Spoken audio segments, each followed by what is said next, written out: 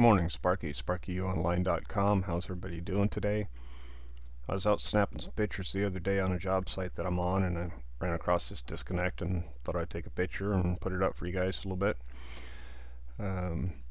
This is a three-phase 12208 volt heavy-duty disconnect on an air conditioner.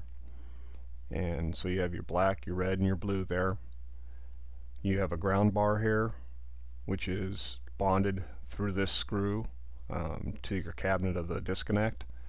This screw is not installed when you buy a disconnect. You have to go ahead and screw it on in there, and the purpose of that is you could use this if a piece of equipment required a neutral. You could land your neutral on here, and but because there's no neutral on this air conditioner, we're going to go ahead and just bond that and land your ground wires on there. The can's bonded, and then your line and your load, that being a line, that being a load, is all tied in together. When these guys installed this, they ran their GFI receptacle up through the home run for the air conditioner, for the serviceability of an air conditioner, and they just kind of fed that on through. That's one of the ways to do it. Another way would be to mount a bell box down below that disconnect and then feed up into your air conditioning disconnect there.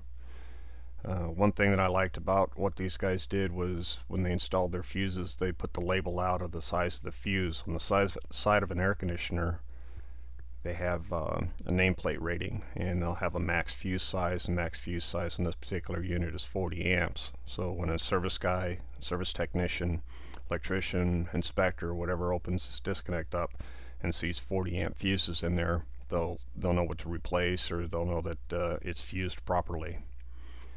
Let's see what else is on here. If you take a look over here, it's got torque specifications and a bunch of other information in here. But mostly in general, just kind of wanted to show you about the grounding on that ground screw, because a lot of people forget to put that ground screw in there that bonds that bus to the cabinet of the disconnect, and to point out these fuses and point the labels out so people can read them.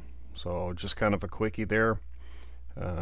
Hope it helps somebody out a little bit. If they go to wire disconnect, they kind of got an idea what's going on there. So thanks for watching. Have a great day, and I'll talk to you later.